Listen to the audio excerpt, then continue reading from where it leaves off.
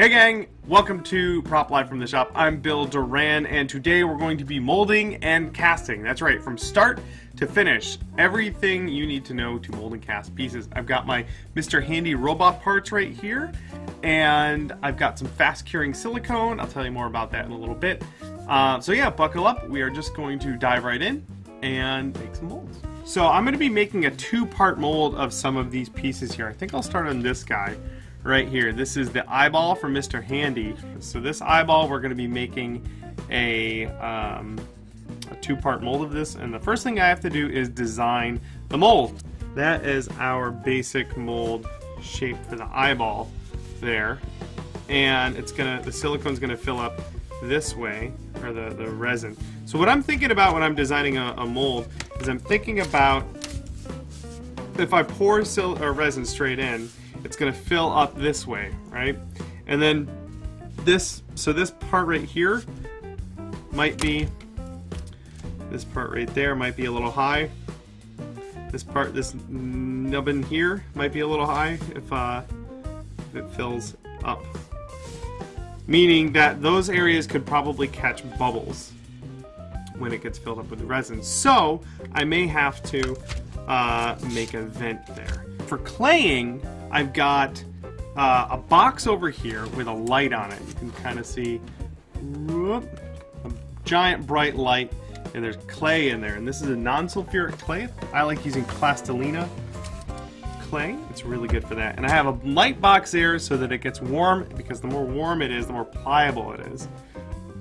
I will start by having a surface to clay this on, so that I could clay it right on here, but I want to move it. So I'm going to put it on this surface here. Also, this surface is where I'm going to glue the walls once it's put down. So good to think about that in advance. And then the clay, it doesn't matter what color it is. I just happen to have gray and red clay because that's what I bought. And you start by just roughing it out. So I'm going to give this kind of like a bed to work from. A nice flat sort of layer of clay, so that I have, when I flip this over, there's room for the silicone to go on the other side. And I'm putting on much more clay than I know I will need. Yeah, so I'm trimming up where the box pieces are going to go. And this clay is all reusable. I can throw it back in my bucket over here, which is really nice. Thank you, Antski91. So I'm just trying to make a nice 90-degree cut straight down for my mold box. This is just one of those silicone tools, but I'm going to use the handle of it to poke in some little dots for registration. And these are just negative spaces that fill up with silicone that will keep the parts locked together. And I'm avoiding this line that I made because that's where I'm going to cut a vent into the silicone once it's all cured. But I'm just adding these little dimples for registration so that the two halves of the mold will lock together all nice like. That can go in there.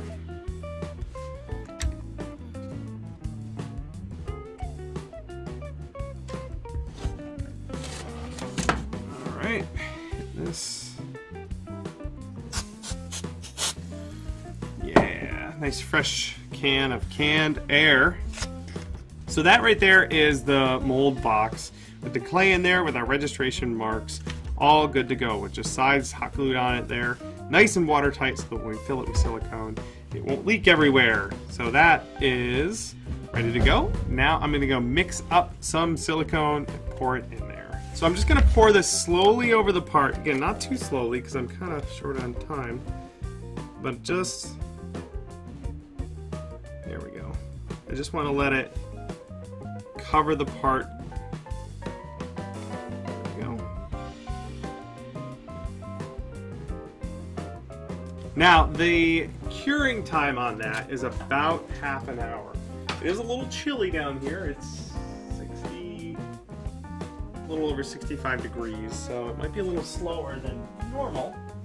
But I'm going to go set this over by the heater so So it'll be a little warmer over there, and then we'll let it cure, and then we can do the other side. So this is the guy we poured earlier, and it should be all cured. This stuff cures in about half an hour. So what we're going to do is flip it over and do the other side. I just have to liberate it from the base, from where we glued it down before. There we go. So that is what it looks like on the underside. Let's see, the clay just comes out all nice and easily, like so. And there's a little bit of clay in there that we can just clean up, but you can see that the silicone that we poured earlier is nice and cured. Yeah, so I'll clean this up and clay up a couple little extra parts, and then we can pour the second half of it. Spray in your mold release. Not a ton, you don't need a ton, but make sure you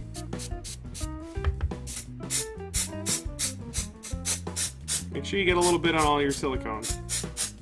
Alright, so this, I poured the mold release in, and I'm saying that out loud more like all the time because I poured the mold release in, because if I didn't, then it would bond together and it would be ultimate sadness.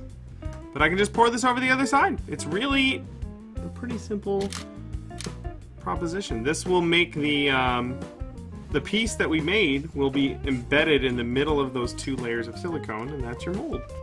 There we go. That's part 2 of the mold. I mean, we have to let it cure. It's going to take about half an hour, so it'll be about 3:15 by the time we take it apart. But that really is the entire 2-part mold making process. So here is the 2-part mold that we did using Mold Star 20T, and it's all cured on both sides so we can demold it. We just need to trim apart our side parts, like so, and we can peel it away, like that. Peel away our mold box. That's the pouring spout under there. I like to trim my molds to be nice and clean and tidy, so trim off the sort of flashing on the edge there. That's just a personal preference of mine. So what we have is a block of silicone. It's 2 parts with our piece embedded in the middle. And if I did a good job with the mold release, oh, it'll come right apart. Just like that. That is a happy bit of work there. Not quite coming apart. Sometimes it does resist a little bit, but it will come apart. There we go. And that is a 2-part mold, and that's our master in there, so we can carefully remove the silicone from the master. Save this guy so that if I need to make another mold, I can. And that is our 2-part mold, just like that. It goes back together like that, and we can cast pieces from it. I wanted to put a vent right there so I can take a sharp knife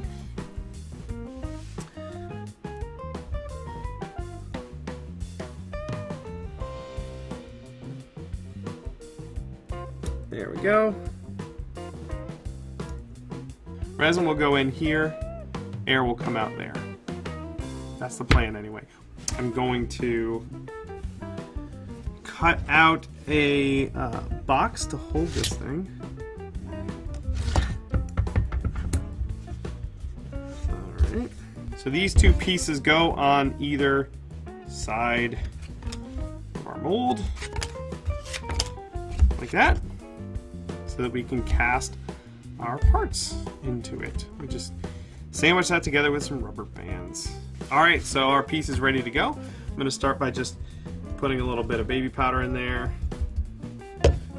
as a mold release and to help get the resin to go into all the crevices that we need it to go into. Now I can sandwich the mold back together, close it up, and use some rubber bands for that.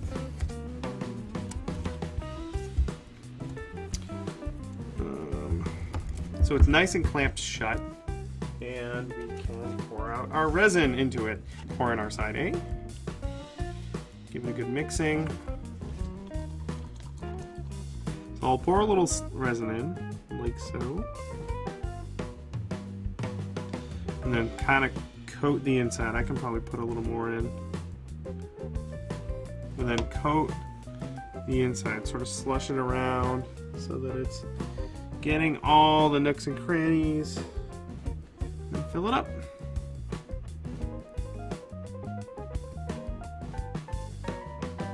I got pretty close. Ooh, I do. Look, resin, it's kind of hard to tell, but resin is coming up through that vent. That means that it's actually doing its job. So there we go. I will let that cure, and then we'll demold it in a little bit. So we've let our resin cure all the way, and we can demold it from our two-part mold that we just made, and see the piece that we worked so hard on. So we just take the rubber bands off, and then slowly peel apart our mold to show off the piece that we have below. Look at that. So that's the vent that we cut in to let air out of that high spot right there. And this is the pouring spout right there. So we can liberate all of this. Whoop, and pull that apart like that. And there's our piece. That is it, you guys. These parts can be trimmed off and cleaned up. This is still a little bit warm, so we'll let this cure all the way, and that is the final part.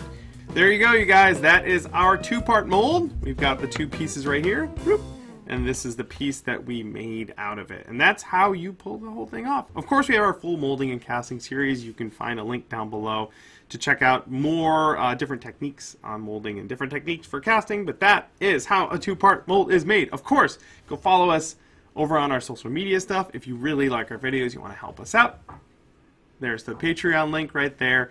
Thanks for watching, and thanks for hanging out with me today on the live stream at twitch.tv/punishprops. I will see you at the next live stream, which is on Thursday this week, our 100th episode of Prop Live. So be there or be square.